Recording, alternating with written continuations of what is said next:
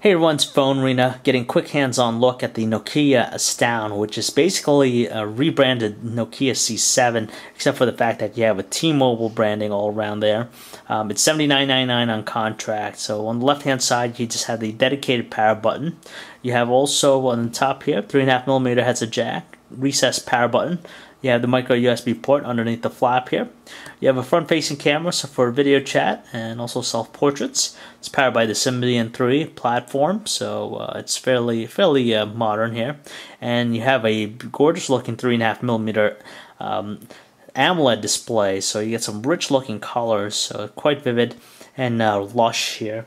You have a resolution of 360 by 640, which is pretty much standard for a Symbian 3 device. And you have some dedicated power buttons underneath the menu key, the send and end keys. On the right hand side you have the shutter key, the lock unlock, the volume rocker, and you have also the button there for the voice activation button right there, so you can do voice recognition.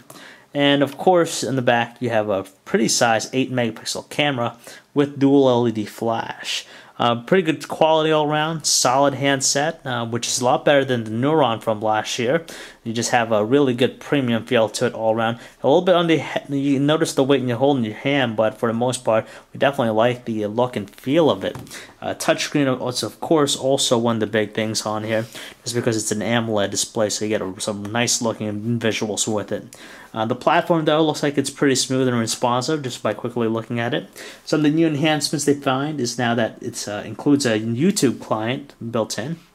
You have also overview maps, free turn-by-turn directions, and for the US and Canada, so you have that. And of course, we get a slight update with the Symbian browser, which supports tab browsing, and pretty much that's pretty much all the stuff about the Astound. So if you'd like to learn more about it, you can check out our website, PhoneArena.com.